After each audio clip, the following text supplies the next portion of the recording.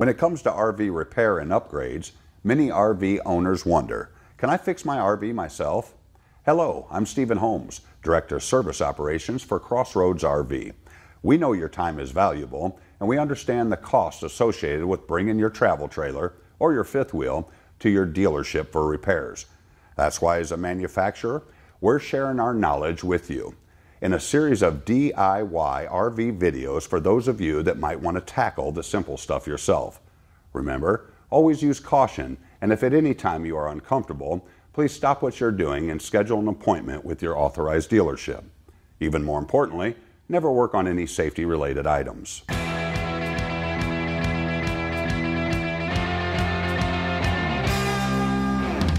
Welcome to another episode of RV Pro Tips. I'm Matt Arndt, and today I will show you how to replace a basic hinged vent lid. Some common reasons why you may need to do this. The vent could have become damaged by low-hanging branches. It may be discolored, brittle, chipped, cracked, or you may just replace it with a new one while doing regular roof maintenance. For whatever reason you're looking to replace your vent lid, you're in the right place. Now let's take a look at the tools we'll need for the job.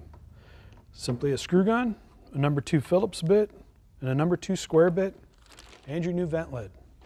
I'll start inside the RV and crank the vent lid open.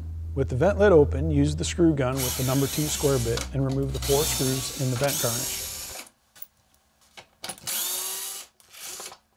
Pull down the garnish and set aside for later. Next, with the Phillips screwdriver or screw gun, remove the crank handle.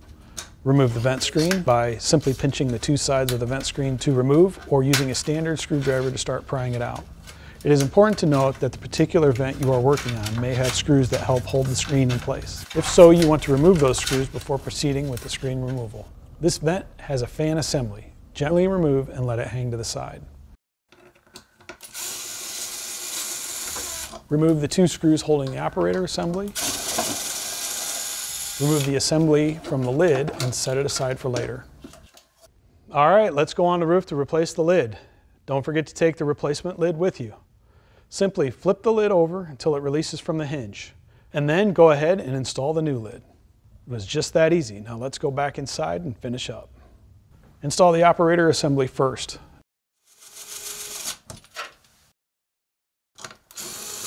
Next, reinstall the fan assembly, reinsert the screen, and install the operator handle. Once the crank handle is installed, let's check our work by closing and opening the vent lid.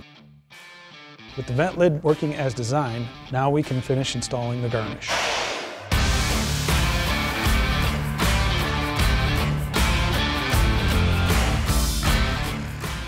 If you have an idea for a DIY video you would like to see, please leave us a comment.